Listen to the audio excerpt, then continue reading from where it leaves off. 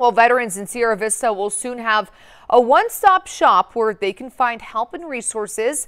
Cochise Serving Veterans has a new location. The nonprofit consists of 8 volunteers who help connect veterans with the services that they need.